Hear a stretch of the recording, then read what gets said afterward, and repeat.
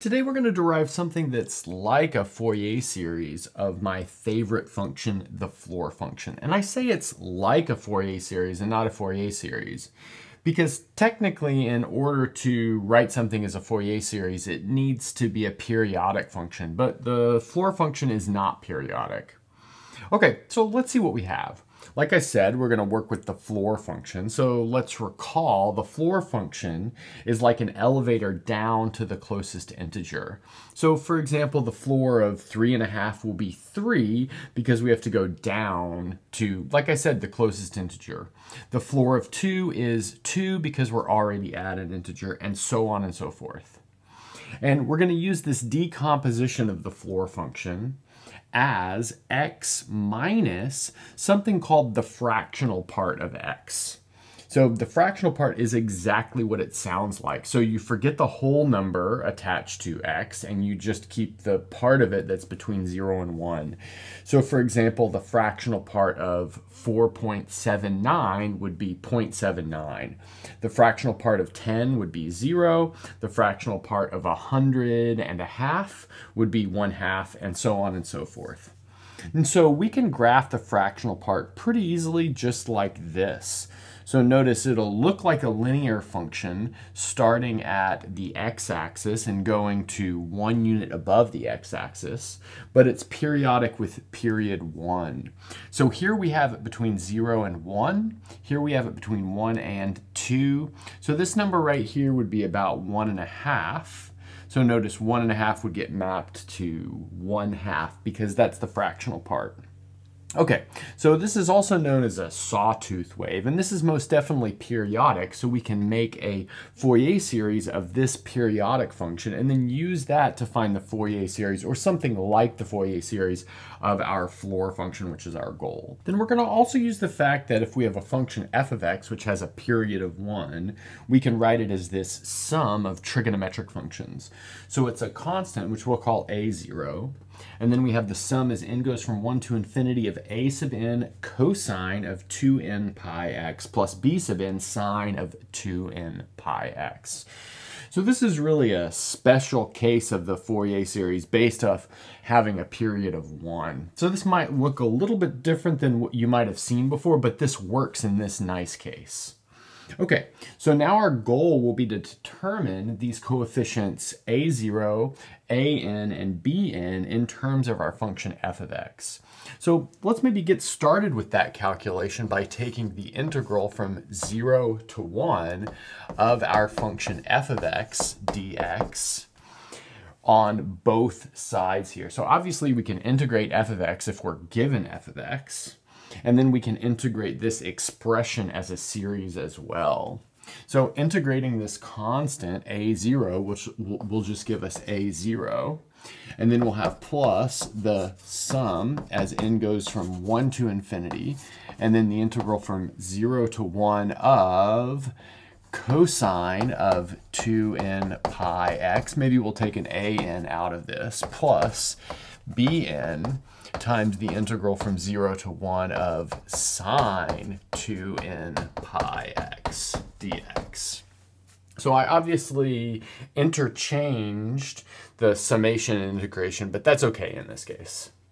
Okay, so now we can do an easy calculation here to show that each of these integrals is equal to 0. So let's take the antiderivative of this. We'll see that it's 1 over 2n pi, and then we'll have sine 2n pi x evaluated from 0 to 1.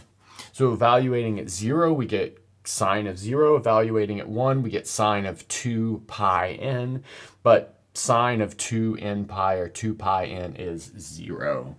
So this gives us 0. And then we have something similar happening over here.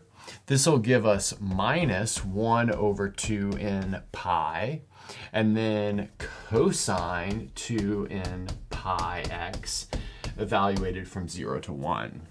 It's just in this case, the value of cosine will be 1 each time. But no matter, this also gives us 0. So that allows us to write our coefficient a0 in terms of our function as just the integral from 0 to 1 of our function. So let's collect that here. We have a0 is equal to the integral from 0 to 1 of our function. Great. Now we need to figure out what our other coefficients are. So like a more general an and a more general bn. And we're going to use like a fairly common trick in order to do that. Okay, so now let's next fix some m, which is a natural number, and then we'll calculate the integral from 0 to 1 of f of x times the sine of 2m pi x dx, like that. So now we'll push that through our expansion of f of x. So we'll first integrate a sub 0 times sine, but that'll just give us 0. So I'll focus on what's happening for the rest of these terms. So here we'll have, this is the sum as n goes from 1 to infinity of a sub n, and then we have the integral from 0 to 1 of, let's see, cosine 2n pi x times sine 2m pi x dx. So the cosine comes from our expansion over here. The sine comes from the fact that we're calculating this right here. Then we're going to have plus our sum as n goes from 1 to infinity of b sub n, and then the integral from 0 to 1 of sine 2n pi x sine 2m pi x, and then again dx, like that. Okay, and now I'll leave this to you guys just to keep this video a little bit shorter, but it's fairly easy to check that most of the time these are equal to 0. And you can do that with some angle sum formulas, or sometimes they would look like product to sum formulas for trig functions. And in fact, this guy right here is always equal to 0, whereas this guy right here is equal to 0 unless m is equal to n. So in fact, as a piecewise function, this gives us 0 if m is not equal to n, and it gives us a half if m is equal to n. So again, I'll let you guys check that, but that's not too hard to check. Okay, so what does that give us as a collapsing thing here? So notice that's going to pick out our b sub m term, and we'll have a half b sub m equals this. In other words, b sub m equals 2 times this guy right here. We'll have the integral from 0 to 1 of f of x times sine of 2m pi x dx. Great. And now we've got a nice expression for a0 and then an arbitrary b coefficient. And then you get something really similar for an arbitrary a coefficient, which we'll just write at the top of the next board before applying it to our problem. So after reindexing what we had on the last board, we have the following formulas for our coefficients and our expansion. Now we're ready to apply these to our function, our fractional part function. So notice these integrals are occurring between 0 and 1. So maybe the most important observation to start with is that on the interval 0 to 1, not including 1, we have the fractional part of x is just equal to x, which is evident just by restricting this between 0 and 1. Okay. So that means we can use this to calculate these numbers pretty easily. So notice that a0 will be the integral from 0 to 1 of x dx, which just gives us 1/2. So immediately we have our constant term a0. Now we need to look for our terms an and bn. You might be a little bit worried because this is the integral from 0 to 1. It seems like it should include 1. But 1 is a single point from this interval, so it doesn't really contribute anything. Okay, so now let's, like I said, calculate an and bn. So we've got an is equal to, let's see, 2 times the integral from 0 to 1 of x times cosine of 2n pi x dx. And since we've got a polynomial times a transcendental function, we probably want to use integration by parts. And so we'll choose this to be our u and the rest to be our v. We always want to choose u so that when we take its derivative, it becomes simpler. So let's see, that means our du will just be dx, and that means our v will be the antiderivative of this, which will be 1 over 2n pi sine 2n pi x. Great.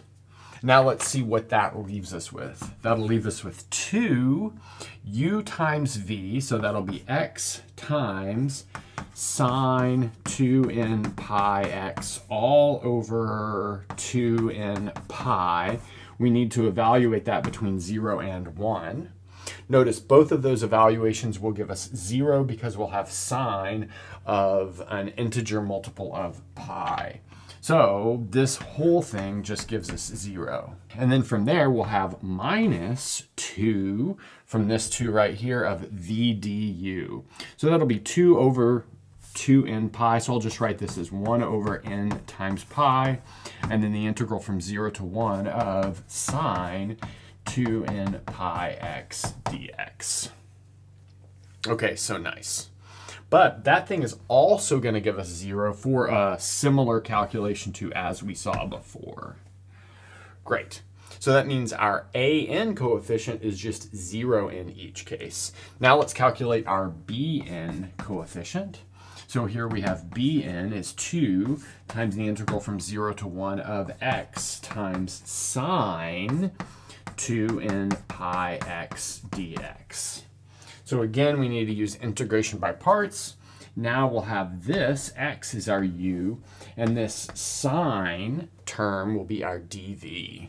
So making the calculation over here, we see du is again dx, but now v is minus 1 over 2n pi times cosine 2n pi x, just by taking the antiderivative. So let's see, that'll give us our first term, which is u times v evaluated between 0 and 1. That'll give us 0 for a similar reason to this right here. Okay, so we'll have our first term, which is u times v. So that'll give us something like minus x times cosine of 2n pi x divided by n times pi, because the 2's cancel. And then we need to evaluate this between 0 and 1. And then we'll have another term, which is essentially just the integral of cosine, but that'll give us 0 for the same sort of reason that this one gave us 0. So that's all we're left with here. Now, evaluating this at 0 will give us 0 because of this x. Evaluating this at 1 will give us cosine of 2n pi, which is 1. So in the end, we'll get minus 1 over n times pi. So putting this all together, we see that a sub n is always equal to 0, whereas our b sub n is equal to this minus n times pi. So let's take that fact along with the a sub 0 to start putting it together. So for our fractional part function, we determined the coefficients in the Fourier expansion were these values right here. So a naught was a half. All other values of a sub n was 0, and then b sub n was minus 1 over n times pi. Now we're ready to put this together. So this tells us that the fractional part function of x is in fact equal to 1/2 and then minus 1 over pi times the sum as n goes from 1 to infinity of 1 over n. So I took this pi out and this minus sign out, and the bn is attached to the sine function. So we have sine of 2n pi x. Great. But now putting this together with our expression of the floor function in terms of this fractional part function gives us a nice Fourier series for our floor function. So in the end, we have our floor function is equal to x minus half plus 1 over pi times the sum as n goes from 1 to infinity of 1 over n, and then sine of 2n pi x. Great, and that's a nice final way to rewrite our floor function in terms of a sine series. And that's a good place to stop.